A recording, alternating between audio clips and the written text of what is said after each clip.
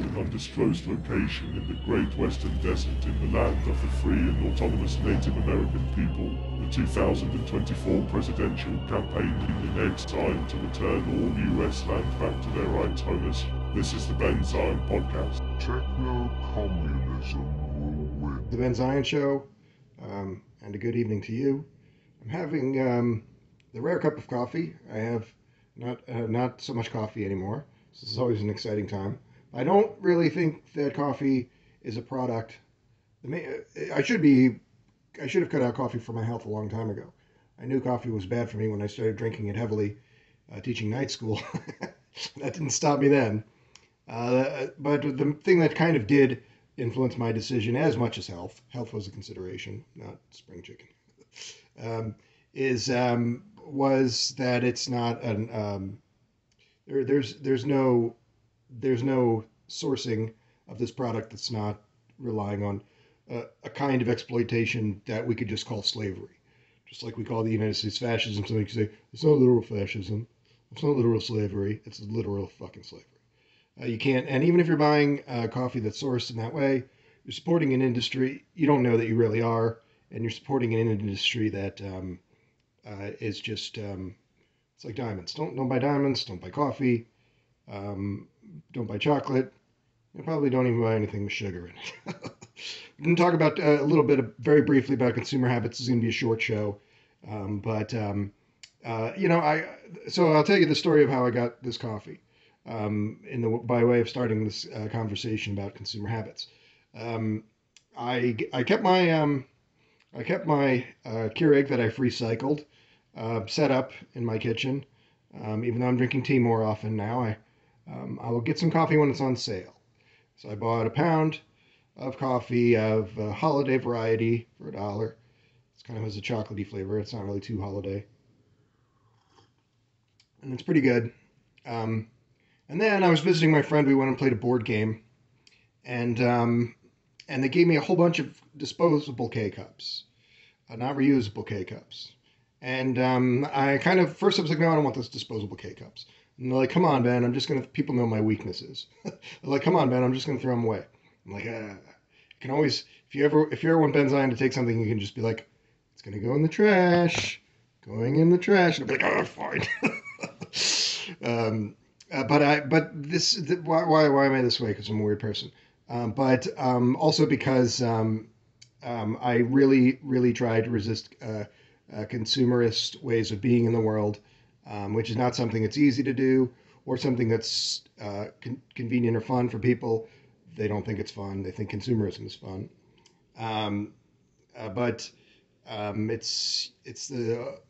It's what we all have to do. It's tighten the belt a little bit now in these areas, or live like an animal in 3 or 4 decades. Those are your two choices. You might say, Ben, this is dirtbag stuff you're talking about. Free cycling and not drinking coffee. Oh, wow, that's all weird stuff. I'm not going to do it. You should do stuff like this. But I say it all the time. I'll say it again. The thing you really need to do, I would trade 1,000 people living a specialized consumerist lifestyle, anti-consumerist lifestyle, for 2 or 3 good people doing real work toward revolutionary action. But you have to do all of those things. Just because there's an ordering of importance of these things doesn't mean you don't get to do the other things. Everybody is responsible for this earth, and we're all in the West particularly responsible for the damage that's been done to the earth, and we have to do more than that to try to undo it. No one's really doing it. Everybody says they're doing this liberal thing. Yeah, this is bad. Someone should do something about this. Well, here's the things we could do. We could make animal products illegal. We could make factory farming and effectively livestock systems illegal. We could make that's not hard to do. We could ban petroleum products. That's not hard to do. You say, well, we need petroleum products for some things. Well, then we would use them for those limited number of things. But all of that would be a tiny amount of environmental impact compared to what we're doing. And this is the West that's done this. and it's got to be fixed. So this is our responsibility, but more so, it's our responsibility to, of course, lead the charge toward a world where systems are designed for human beings and for sustainability. That's more important, right? But all of this is important. Every time when I talk about veganism with communists, they say there are things that are more important. Yeah, no shit, there are things that are more important. That doesn't mean you don't do the less important thing. That doesn't mean you get to say that the less important thing is not something anyone should do. There are people who have big accounts by communist standards, tens of thousands, hundreds of thousands of followers who will say this sort of thing. Almost everything that they're saying about veganism or about consumer habits generally are corporate talking points from these different sectors. They're just repeating corporate talking points. The bread tube left, the streamers and shit posters, because a lot of these people don't even identify as communists either. They're followed by and adored by communists. They make a living off of the backs of communists, and they don't identify as communists, and they repeat capitalist talking points all day long. So fuck those guys, And I'm blocked by some of these people. Chris Richards, he's a Twitter poster whose work I used to follow constantly, and I would still probably follow him, but we got into it over veganism, and he's saying corporate talking points, and now I'm blocked by him. And until he blocks me, I'm going to keep saying on my blog, fuck that guy. Until he unblocks me. No. But there's no excuse for this kind of thing, siding with a corporation. For God's sake, fucking evil-ass Bill Gates, literally an evil billionaire, probably, arguably one of the 1,000 worst people of the contemporary times, maybe 10,000 worst people of contemporary times. It's hard to make that list. Is to the left of the average Western communist on abolishing livestock systems. Tell me something that's not more embarrassing than that. That's fucking humiliating. That Bill Gates is further left on abolishing livestock systems than communists. Man, who the fuck are these people?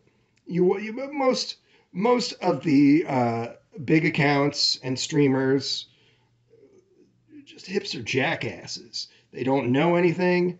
They don't deviate significantly from what any liberal would say on most subjects. Moving on to a vegan product. This show is kind of talking about food. There's speaking of capitalist talking points, I keep seeing these same dirtbag leftists post almost the same thing about if we did X, Y, or Z sort of rad lib thing, sort of lefty thing, then we wouldn't have such expensive eggs.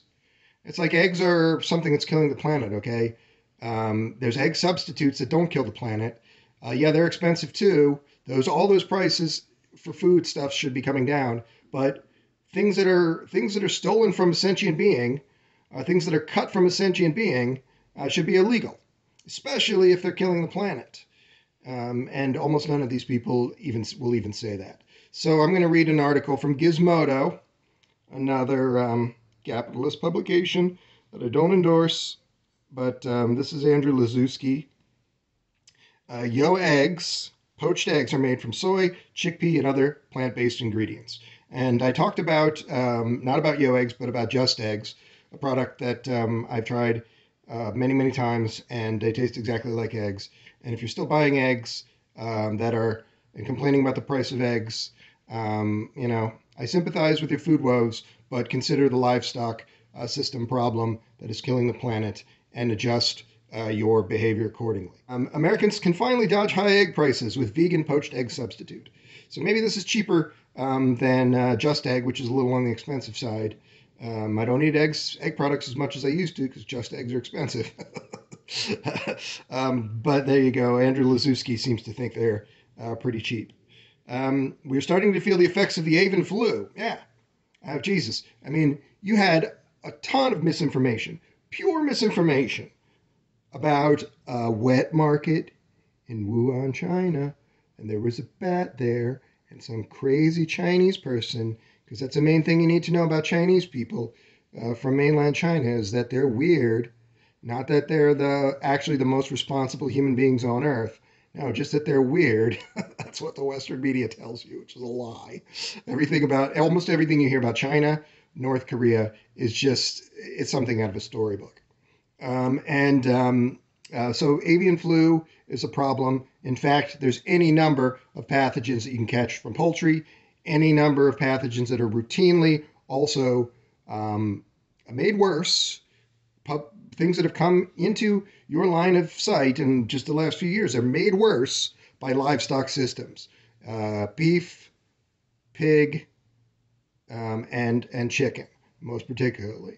These are things, along with some seafood things that have a pretty devastating effect on certain systems. These are things that should be completely illegal. You say, oh, but we've been eating. No, you haven't been eating those things. It was only a few generations ago when you ate them quite sparingly and when the environmental impact was negligible. You don't live in that world anymore, so fucking live in reality.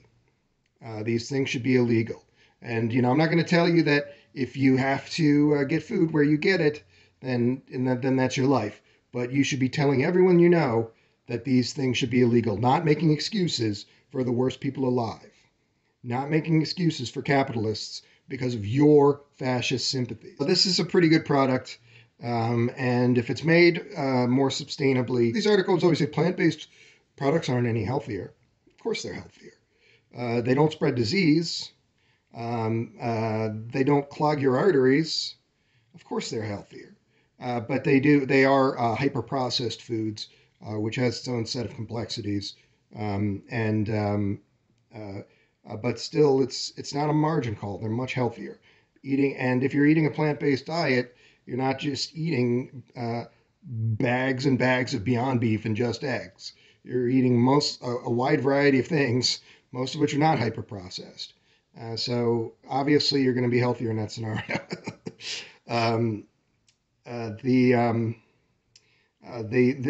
These kinds of products are getting better. Getting back to consumerism, I said this is going to be a little on the short side. I guess we'll talk. This next bit is from a China watcher. Ooh, China watchers. They're a whole big business in the West. They're not any more knowledgeable about China than just your drunk Uncle Lou. 10 industries China is focusing on automating. I'll read articles by China watchers. But China's Ministry of Industry and Information Technology, along with 17 other agencies, created a new action plan called the Robot Plus Application Action Plan. That's an interesting name. This plan lays out 10 industries the country wants to focus on developing robotic systems for, and overarching goals for the company's robotics industry to hit by 2025. Okay, how is robotics changing in the wake of what seems to be a renaissance in, even you could say, an artificial intelligence explosion occurring in the course of 2020s? This has implications for you, right? Especially when it's done by China, who has a mandate for doing things a little bit in a little bit more reasonable way. Socialists do things in the more reasonable way. They try to take care of people, believe it or not. And mostly what you learn about China suggests otherwise, because it's fascist propaganda. China hopes to accelerate the use of robotics in manufacturing, agriculture, architecture, logistics, energy, healthcare, education, elderly services, commercial community service, things like Pudu robotic service robots, and emergency and extreme environment applications.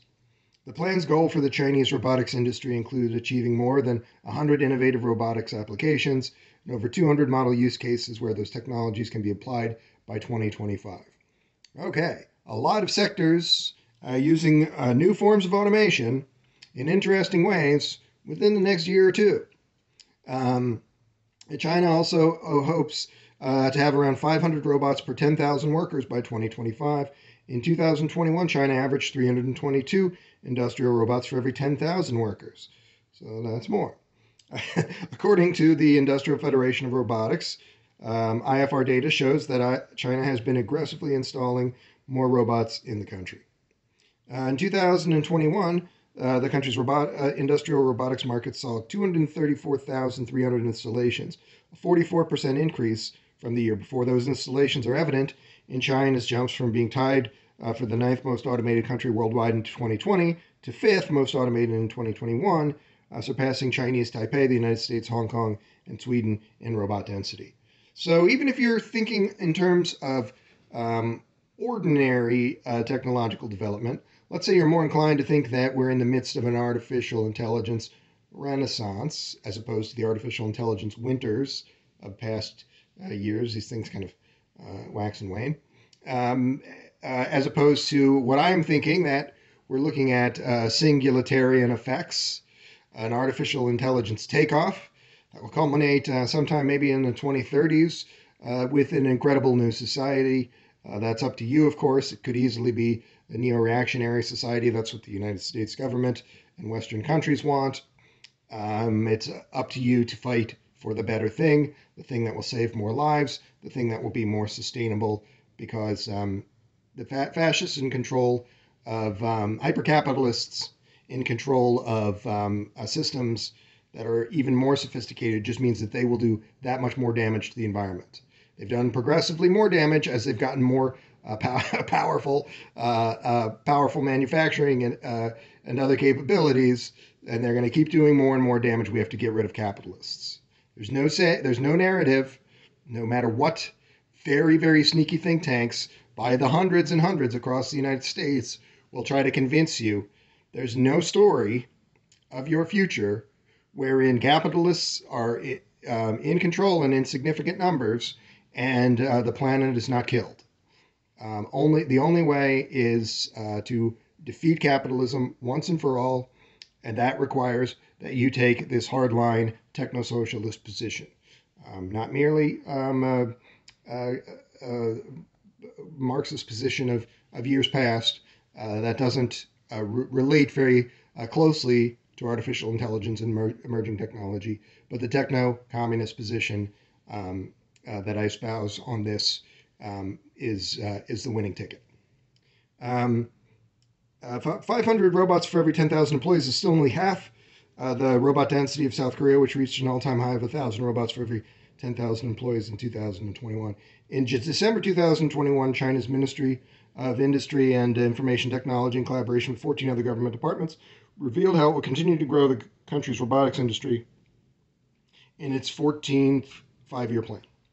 The document lays out several smaller goals for the Chinese robotics industry before 2025, but the overarching goal is to make China a key source of global robotics innovation. The government also expects the annual average growth rate of operating income in the robotics industry to exceed 20%. The city plans to scale its local industry to 14.76 billion in the next few years and build 10 industry-leading robot brands, 10 benchmark robot application scenarios, 20 leading factories, and 200 smart factories. As far as robot density within Shanghai, the city aims to reach 100 units for every 10,000 people. So this is pretty exciting news. And why has China grown so much more in automation in the last decade while the United States has stagnated? Why has China's economy grown so much faster than Western economies? Well, for quite much the same reason that that I often point to of the United States relative to Cuba, because taking care of people means taking care of these kinds of sectors as well, but also because of this slightly more exotic story that I like to tell about what happens in the two scenarios, the military-industrial complex in the tech accelerationist framework versus the more open source and ultimately citizen-centered approach to just yesterday. I read an article to you about a brain-computer interface product that's doing incredible work for otherly abled people right now will be very soon that it will be able to do even more incredible work for you, completely change your experience and lifestyle, completely change socio-political dynamics. So in that scenario where brain-computer interfaces and AI exist and are changing the face of civilization, who wins? The military-industrial complex, who hires a bunch of goons who will grudgingly do their dirty work, and it's really 100 or 200 people, or huge numbers of workers in China, in Beijing, in Shanghai, in other cities within the Chinese sphere of influence as time wears on, who are literally becoming a hive mind. Who's the more powerful there? This is the time when we have to, at least in the interest of self-preservation, at least set aside our reservations about collectivism, because what we understood to be collectivism of the 20th century is not the collectivism of the 21st century. It's a difference between two different species. I round this out with something that I alluded to in the last episode. This is a piece by Jordan Novitt. This is on CNBC.com. What do you think, Marxists? Is CNBC.com a good news source? Sorry. Yeah, CNBC.com are hardcore fascists. But nevertheless, I thought this might be a little interesting to you. Microsoft will let companies create their own custom versions of ChatGPT. Microsoft, as I alluded to, if you hadn't heard, is incorporating ChatGPT, a natural language processor that allows you to do all manner of work much more easily, into its services, into its Bing service. And this has implications for things that you do as in I think every one of these episodes, most of these recent episodes, after the headline, it says, ChatGPT will help you plan a world revolution, because it'll write copy for you to that effect and do other things. If you use more tailored guidelines, it will do even more than that than just write bland copy. It will help you work. So you could use it with your friends.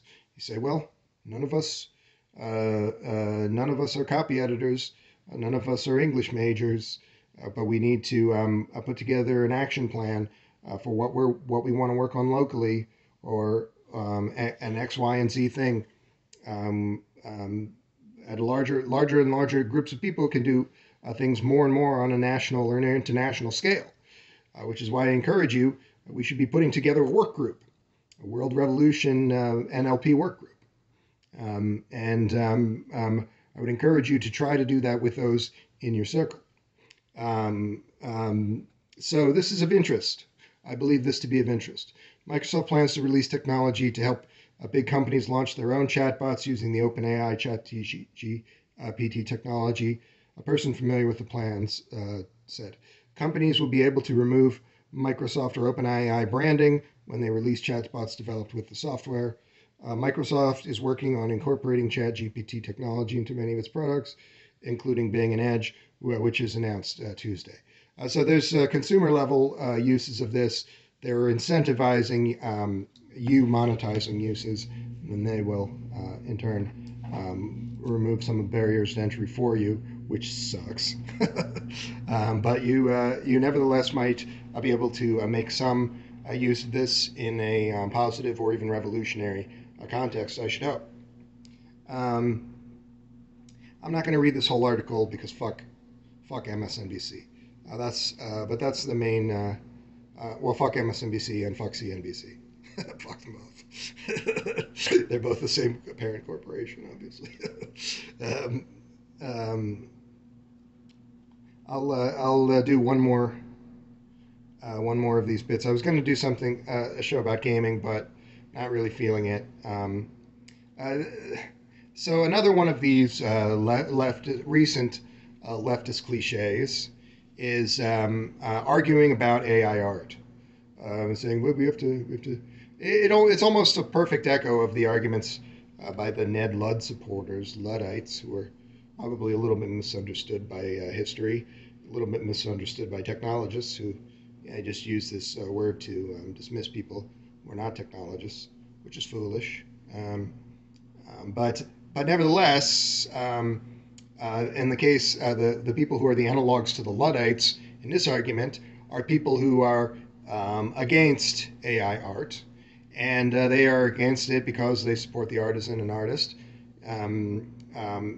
which is a valid thing to do. But in doing so, what they're mostly really doing, almost all of their arguments, are upholding intellectual property laws, which basically shouldn't exist in the forms that they do in the West. Anybody who's doing that might not be taken too seriously by Marxists.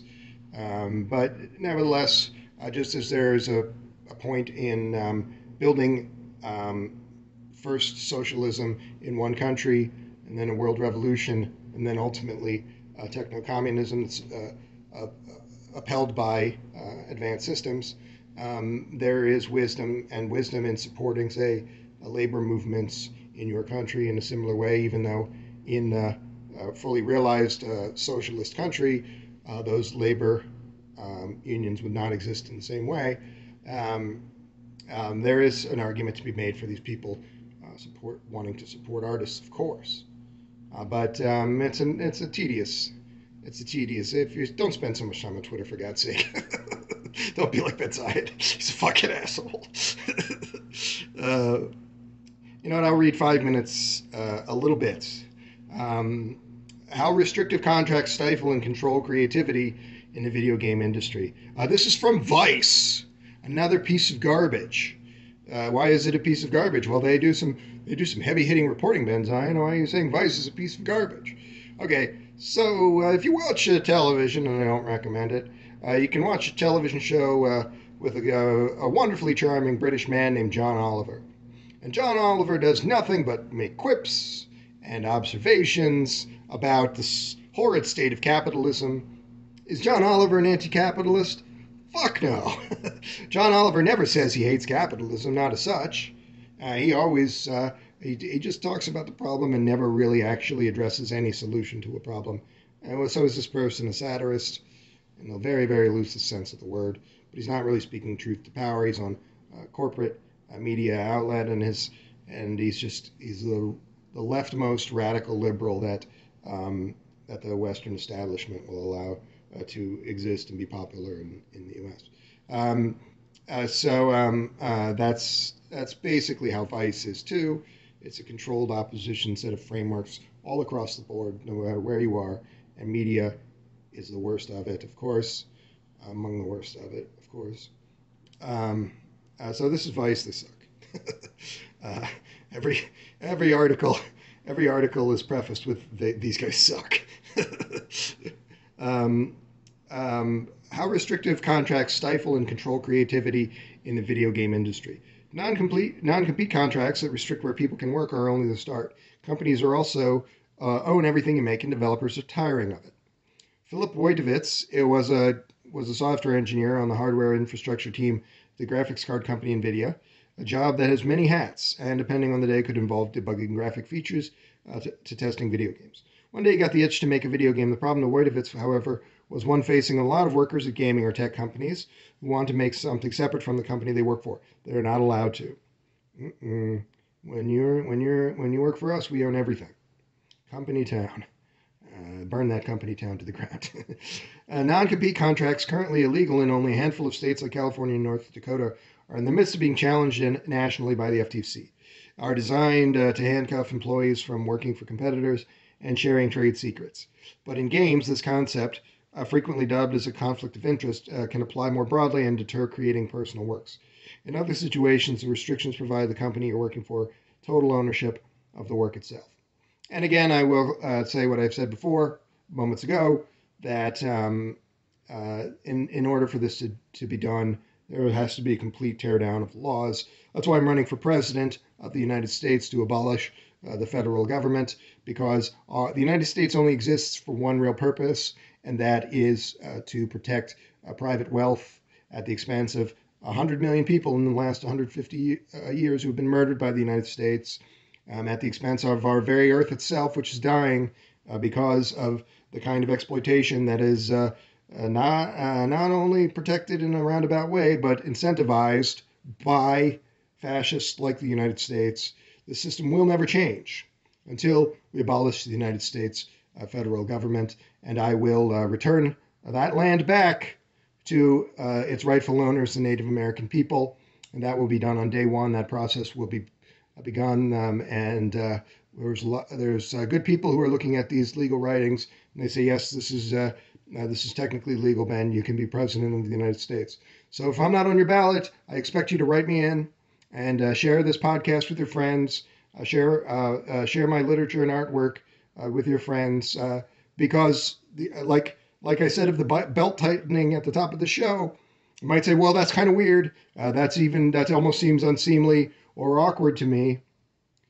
The choice is to make some relatively small changes now, or your descendants will suffer horribly in a few short years, and possibly you yourself, if you're lucky. if you're lucky enough to be alive in the end game of end stage capitalism, and I wouldn't count on it. Well, I'm going to end the show there. This is an interesting article. You can find Patrick Klepek's article and read the rest about gaming and bad business practices there if you like. But like I said, the major point there is none of this shit should even exist. Thank you for your time.